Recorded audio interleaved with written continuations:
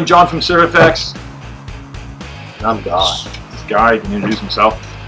This is the new Sunova Downwind Foil Stop. Marcus, who you've seen in our other videos, has left us, gone back to WA shaping full-time for Sunova, and this is his latest creation. It's the new Downwind Foil Stop. So it can be used for surfing as well. It's got a great shape for it, but yeah, specifically a focused downwind stop. So nose rocker. It has? They've got more nose rocker. Up here, Yes. on the nose. This is where they put it. Hence the nose rocker. Tail rocker in the tail, not the middle. They've done the step box like in the previous board, but they've added a bit more rocker to it, so you do have a better release of it. Gives a profile.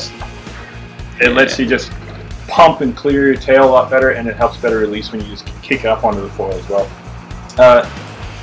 When we have it on the side like this, you can see how thick this board is, and that is kind of where the magic is. The volume of this is a 6'4", 111 liters, so they pack a lot into it. So, I mean, downwind foiling, you're, well, how far offshore are you? K, 2K, not more than a K usually though. So you're out in the ocean, pretty well offshore. It's nice to have some float in it. Yeah, the swell moves quick, so you got to get on easy. And I think the bigger volumes that I've ridden really help. I had a go of something 125 liters, and I was only on something really low under 80, and it was amazing. Like just to feel how easy it is to get up. Well, and that's it. It's all about making it easier to get going. So it is a fun board to surf as well. Size-wise, I mean, 6'4", now this fits inside a hatchback, so you don't need a big board to stuff.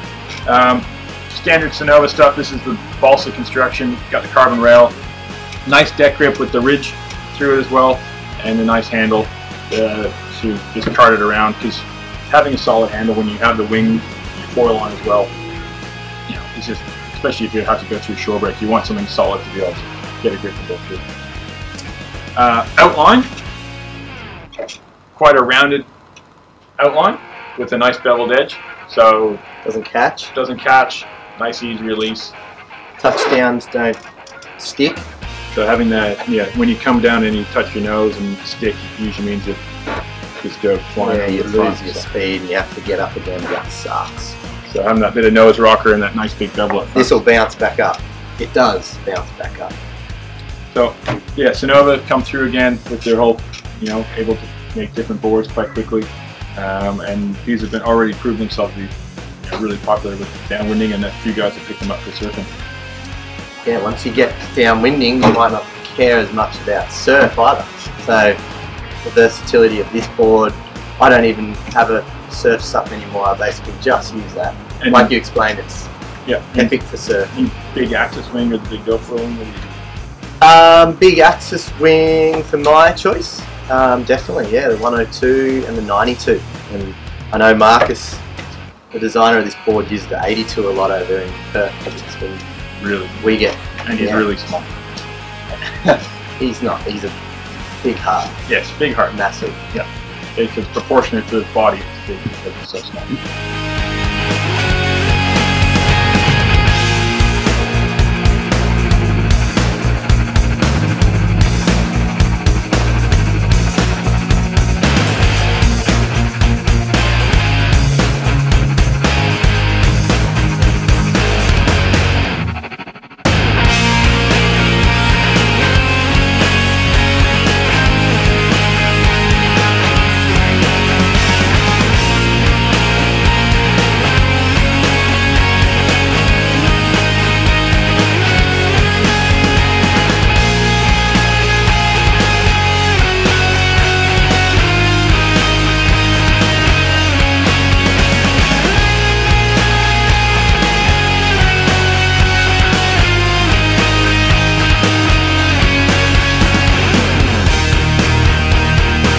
Big heart, Yes, big heart. massive. Yeah.